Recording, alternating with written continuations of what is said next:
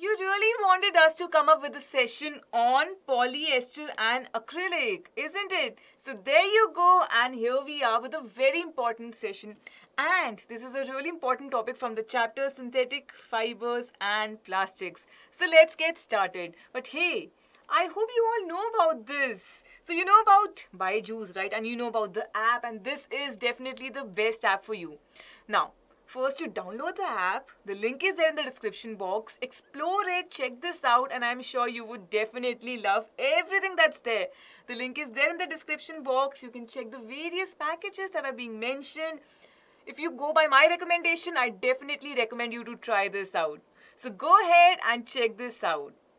Alright, now starting with the types of synthetic fibers. Some of them we've already covered, right? We've talked about rayon. We've already mastered everything about rayon. We've talked about nylon as well. Now, we'll be talking about polyester and, of course, acrylic. So, these are the two very important synthetic fibers that we will be discussing today. So, let's start with polyester now. Alright, now, polyester is nothing but poly plus ester. Isn't this really simple? Which means that the monomer in this case is going to be ester. So it's a synthetic fiber made of repeating monomers which are known as esters. Now this seems like a new term. What exactly is ester?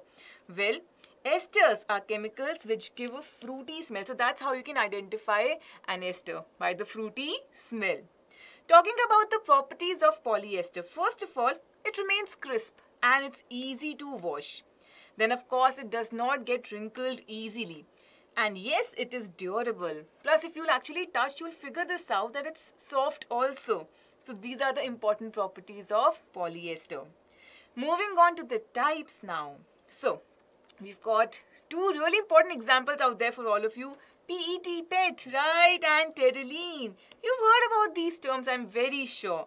So let's get started with PET. What's the full form of this PET that we are mentioning? It is a very popular polyester and the full form is polyethylene terephthalate. So, this is being used to make bottles, wires, utensils, films and many other useful products. So, I'm sure you've heard this term somewhere, but now you know the full form as well. Now talking about terylene. Now, terylene is also a really popular polyester and it can be drawn into very fine fibers, really thin fibers, and then of course woven like a normal yarn. Now, terylene is basically used to make garments, sheets, even raincoats, right? Alright, so by the way, do you know about this? Have you ever heard about this? Polycot. What exactly is polycot? So, polyester fabrics are basically being sold by names like polycot and polywool. So, polycot is actually polyester plus cotton. Polywool is polyester plus wool. So, you can clearly see over here that these are made by mixing two types of fibers. And I think it's really easy to remember these, isn't this? Polycot is of course polyester plus cotton. Polywool is polyester plus wool.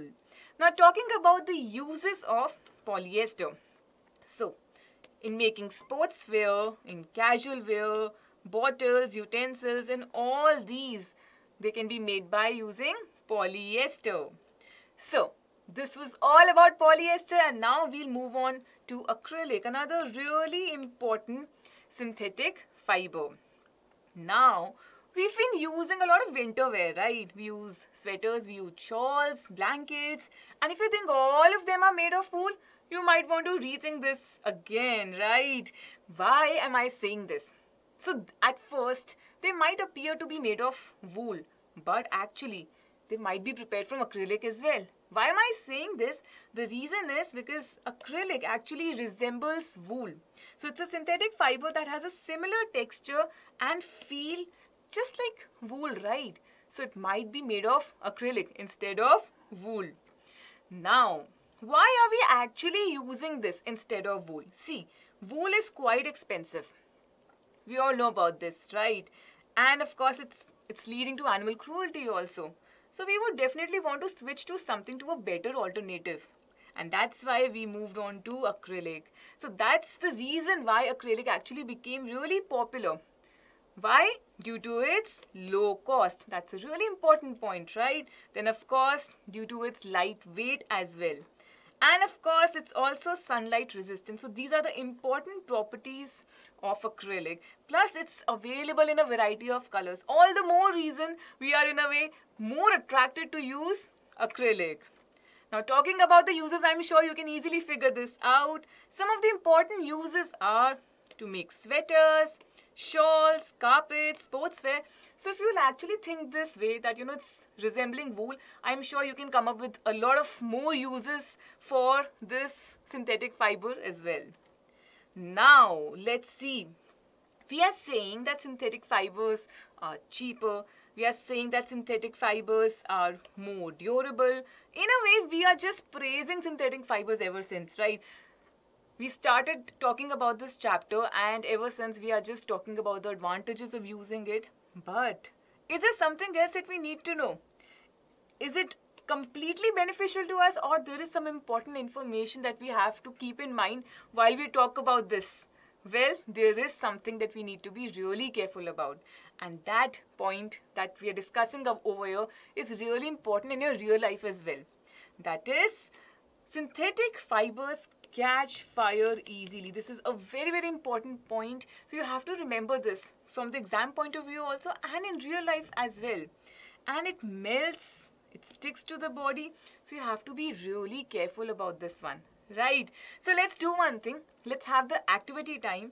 Let's observe a video over here and you will yourself check this out. What I'm telling you is true or not. So we have a synthetic fiber and look how quickly is it burning. I mean, this is quite scary, isn't it? And please don't try this at home alone, okay? This needs to be done under adult supervision for sure. So, synthetic fibers, they burn really quick. This is our advice that please remember not to wear synthetic clothes in the kitchen where, gas is there, or maybe, in a laboratory. You'll eventually go to labs, right, to work and all. So don't use synthetic clothes at that point of time, because there also you've got burners, you've got Bunsen burners, and it can catch fire really easily. And this is a big disadvantage of synthetic fiber. So having said that, there are many advantages, but we really can't overlook this point as well. So keep this in mind. Alright, now that you think that you've mastered these two topics, I have a question for you. Let's see what the question is. Which of the following is used to make plastic bottles? Is it rayon? Is it polyethylene terephthalate? Is it nylon? Or is it acrylic? Quickly think about this one. Okay. And I'm sure you will definitely land on the correct answer. So, out of these four options, the correct answer for this question is, it's option B, that is PET, polyethylene terephthalate. Now, it's basically used to make bottles, it's used to make containers, and I'm sure this is the answer that might be popping in your head as well. So, I hope all of you have also marked option B as the correct answer, that is PET, PET bottles. We heard about these, right? Plastic bottles. Alright, awesome. With this, we've come to the end of this session. So yes, we've got you covered, guys. You really wanted us to come up with this session, now. So here we are with this session, and whatever you want from us, keep posting. We definitely read your comments and we definitely try to work on them. So we'll be coming back with a lot of sessions as per your wish.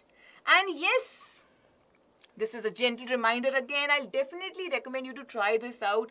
The plus point is that you can book the session at any point of time, as per your convenience, completely based on your comfort.